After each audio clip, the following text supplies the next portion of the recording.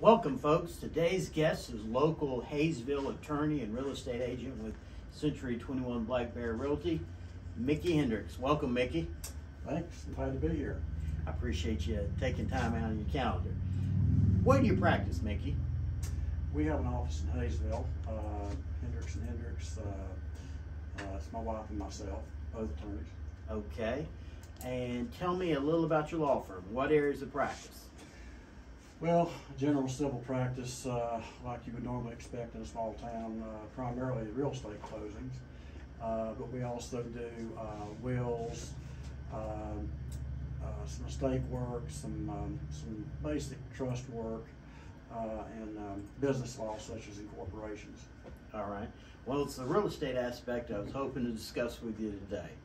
I know you've done years worth of real estate closings. How long have y'all been doing real estate closings? Well, I've been an attorney since '93, so it really goes back that far. My wife and I have had the office in Hayesville since 2001, so we've been there that long, and so that's primarily what I've done all that time. All right. Now let's get into it. In Georgia and in North Carolina, both states are closed by a real estate transaction is closed by an attorney, which is different from other states. That's right. We get a lot of questions sometimes from folks from other states, particularly Florida, since we have so many Florida folks that come in here. Where down there you don't have to have an attorney involved. Title companies apparently do everything there, and so it's a new. It's something new to them to find out that, if I'm buying or selling here, I'm going to have to work with an attorney to do the closing. Yeah, when I moved here from Florida, that was a little different. When I sold down there, it wasn't an attorney's office. How long does the average closing take? If I'm a buyer or seller and my closing is scheduled and I come to your office, we sit down, is there an average or does it vary? Well, it varies a little bit, but usually when we're dealing with the seller's documents don't really have a lot to sign. Usually half dozen documents, and we can usually just fly through that and do the seller's part in usually 10 to 15 minutes, unless they have some kind of unusual questions about what we're doing. Okay, and that's the seller. Tell me a little about the buyer side. The buyer is usually a little bit longer, unless, of course, they're a cash buyer, meaning they don't have not having a loan, in which case they only have a handful of documents to sign as well. In that case, that's probably another 15-20 minutes. But most of the time, the buyer is going to have a loan that we have to deal with, and even a more sophisticated buyer who's done several closings, we still need to go over a few things. So. The buyer side on a typical closing can go anywhere between probably 30 minutes to an hour. Wow. Okay. Are they always in the same room together, or how does that work, buyer or seller? Well, there's nothing wrong with that, but I prefer to have the buyer and the seller in the room separately, simply because it seems like we start talking over the top of each other, and you can also end up with a lot of people in the room at the same time. And so I always ask the folks if everyone shows up together, is it okay if I do one side then the other? And most people are okay with that, especially if I do the seller first, because usually we can sign the seller up, and then I can tell them, well, you're free to go for a while. You can go have lunch or whatever, check back with us in an hour or so, and hopefully we'll be finished. Very good, very good. Are there times that I can tell you, well, I'm not going to ask, there are times that I would just, as well, myself and the other agent, the parties not be at the attorney's office at the same time. Maybe the negotiations have been a little heated. That's right. We don't want them in that same building. Exactly. How long, on average, and this may change, I've seen some change myself over the last year, from the time you get it under initial contract, just a simple home. Today we're talking residential real estate, maybe a lot or a home. You get done the contract, the lawyer's office gets the contract, okay, we're going to go to closing. Well, how long does it currently take? Simple residential real estate. Well, usually 30 to 45 days, and That's typically what we have. If we have issues, then it can go out a little bit longer. Sometimes, double the time, but normally 30, 45 days gets it done. Okay, very good. I know at one point, I used to do cash closings. We could get those done in a couple weeks, and then through the crazy last couple of years, it was hard to get a cash closing scheduled in 30 days. So right. Our system was just overwhelmed. Right. Right. Yeah, it's a little bit better now. Things have slowed down a little bit, so almost back to a normal pace. So we can throw stuff together pretty quickly now. Yeah, and that's nice. And in our area, how much, just a ballpark, a range, does an attorney charge to sell a simple home, residential real estate? What's an average charge? Well, usually the buyer has most of the fees. In a typical home, which usually would involve some kind of a loan, by the way. So, but you're talking, $500 to $1,000 to handle everything, and then in North Carolina, the seller has some fees to pay, whereas in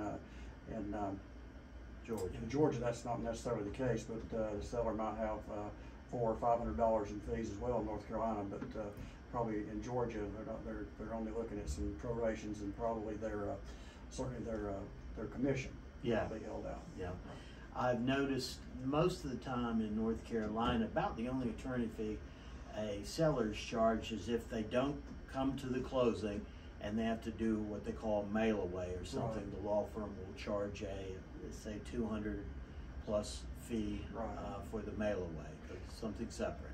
Right. That's primarily because we're having to handle this paperwork twice, and in addition to the fact we have to charge these FedEx fees, which are going up and up like everything else these days. So we have to add that to it, but we can get those done just as expeditiously as almost as they were there, as long as we have some advanced planning and know where people are going to be. Okay, it's the day of the closing. What should I, if I'm a buyer or seller, what should I plan on bringing to the closing? Well, if you are a seller, we're probably going to need to make sure that that you bring your identification, your driver's license, which usually is not an issue, but sometimes we'll have a situation where someone will not have brought their proper identification. But that's really once we have the bodies we need and they have the identification, because we have to notarize things, we're ready to roll with the seller. And then with the buyer, it's almost the same thing. In the old days, the buyer might have to bring a cashier's check for their part of the closing, but anymore things are done with electronic wire transfer. So as long as they show up with their identification, so we can notarize their signatures, we're usually good to go. So both parties have to come with ID? Yes, whether it's to our office or wherever it is they show up. If we have to send it off somewhere, they're going to have to show up wherever they go to sign the documents. They're going to have to show up with photo ID so that some notary can notarize their signatures. Sure. And if it's a mail away, y'all have a notary show up at their house, or how does that work? Well, no, we usually leave it up to them. We've usually talked to them on the phone in advance and about the fact, certain documents are coming, and you'll probably receive these documents tomorrow or the next day. Go ahead and be ready. The fact that some of these documents need to be notarized, so you may need to go to your local bank, or perhaps you have a friend who's a notary, but you're going to have to get up with a notary to get this stuff properly executed before you send it back to us. Rod, tell me a little about your family, a little about y'all's background. Well, I'm from here, actually from the area.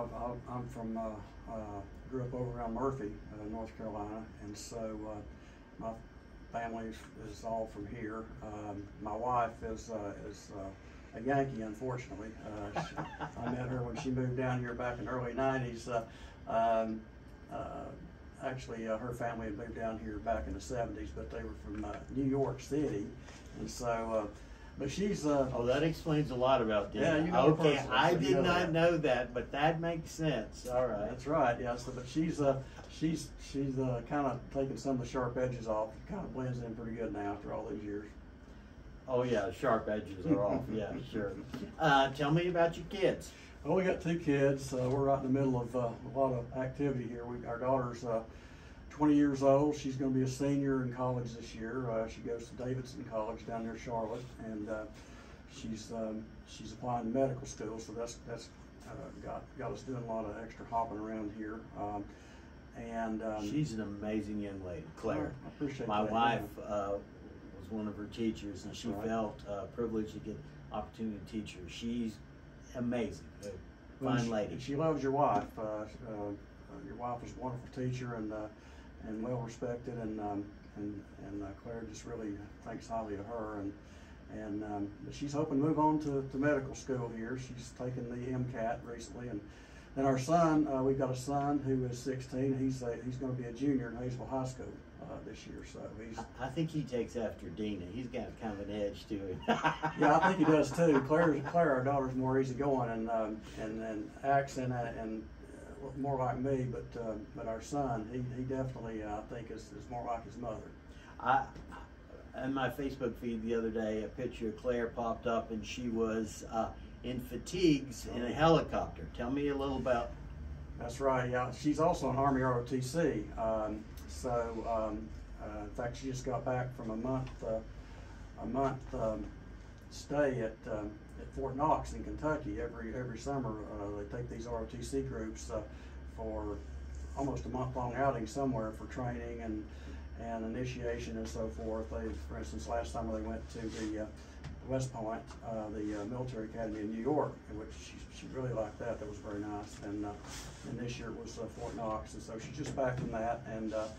And that's the idea is she'll if she goes to medical school, she'll give back to the Army at least 6 years because they will be paying for the medical school. Right. Amazing young lady. Amazing young lady. All right, now back to real estate. Wire fraud.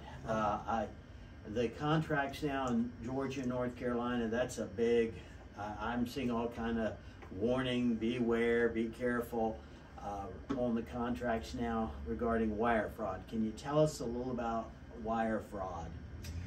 Well, we obviously have to be real careful about that. The state bar is also on top of that, and they have been for several years. As an attorney, you have to make sure that you have a secure account to hold client funds, and you also have a significant duty to make sure when you transfer funds that they go where they're supposed to go. And there's a lot of illegal entities out there who would try to hack in to your account, hack into your email, and hijack that money. And so we have to be real careful.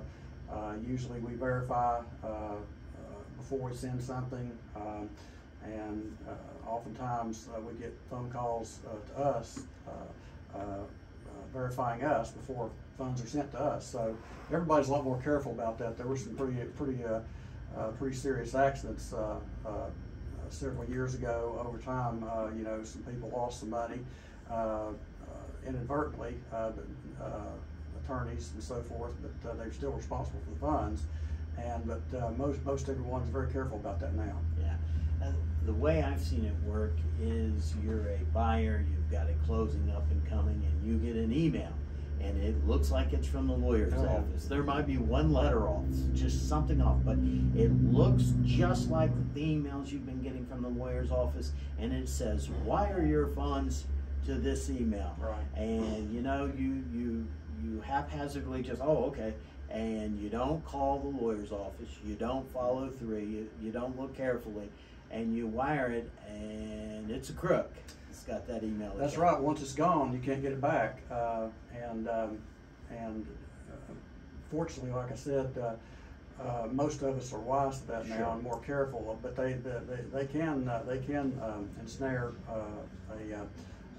maybe a new attorney or unexperienced attorney who doesn't know that you have to really be careful about these things. Well, I don't really look at it as the attorney as much as it is the buyer who gets that email and who thinks it's from the attorney. That's right. When I looked at it a while back, it looked like the biggest case, and this could have changed, but there was someone out, one of the western states, I can't remember if it was Wyoming somewhere, or Oklahoma. So what it was like $1 million. Right. Got wired. So you just want to be careful when you're wiring funds you for need to closing.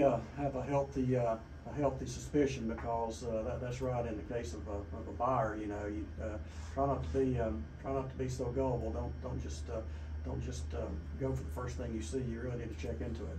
Right. Let's dive in a little. When you go to a closing, normally they provide you an accounting of the funds. Right. The combined settlement statement. Right. I've got one here, the ALTA, Alta Combined Settlement Statement. This one's for a closing in North Carolina. Right. And it's the seller, and for the seller, it shows prorations. What is normally prorated in North Carolina? And when I say prorated, the buyer pays for some of this and the seller pays for some of it. What's typically prorated? Right. Well, typically it's taxes, property taxes. When we do a closing, we want to try to apportion the taxes between the buyer and the seller in accordance with the amount of time year to year they're going to actually own the property. So we try to split that up so that each person pays his share of the taxes for that particular tax year. And also, a lot of the developments here have homeowners association, and they collect homeowners association dues to take care of the roads and maybe a community water system and things of that nature. So we have to also account for that and make sure that on that, oftentimes the seller has already paid that, because usually you pay for that in January of each year. So we're usually collecting back from the buyer to reimburse the seller for the remaining part of the year that they're going to own the property. Okay.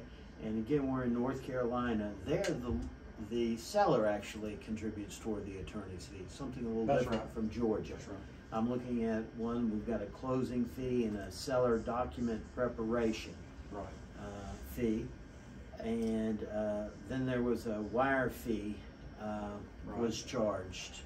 That's usually the fee that we usually charge, somewhat of a fee, because that's when we go to the bank to wire the seller's funds, and also to wire the seller's payoff if they have a payoff. That takes some time, and somebody has to go do that, and of course make sure it's done right and goes to the right place. Well, and that brings me to the next one on this settlement statement, was the payoff. Y'all track down who's owed what, make sure they get paid. We do. That's part of the title examination we do when we're doing getting ready for a closing. The title examination is for the benefit of the buyer, but it also is the benefit of the seller, because it can cause them a real problem if we don't pay off something that should be paid off at the closing. Right. Tell me a little about title examinations. What does that entail in general? Well, that's the main thing. That's the main part of what we do in a closing to get ready for a closing is usually any buyer buying a home or even just unimproved property wants to have the title of the property checked to make sure it's free of liens, make sure there's not any unusual easements that are going to affect the use that they plan to put it to, and make sure the taxes are paid, of course, and things of that nature. So that's I've always looked at that as being really the primary thing we do is doing a closing is to do the title examination and get ready to get the buyer their title insurance policy. All right. Packy just gave me the 1 minute finger. Right. Real quick, wrapping it up in the next minute. Other costs in North Carolina. You've got the excise state or excise tax, the state deed taxes, and then commission. Right, we don't want to forget about the commission. That's near and dear to all our hearts. And so, and as a closing attorney, we don't want to miss that, because you know, it's really hard to run a seller down and after the closing say, oh, by the way, I didn't get enough from you at the closing, so give us that commission back. Folks, today's guest has been local attorney Mickey Hendrix. He's also an agent, along with myself, at C21 Black Bear Realty. We really appreciate you listening. And as always, if you have any questions, give us a call at 828-557-9139. Thank y'all.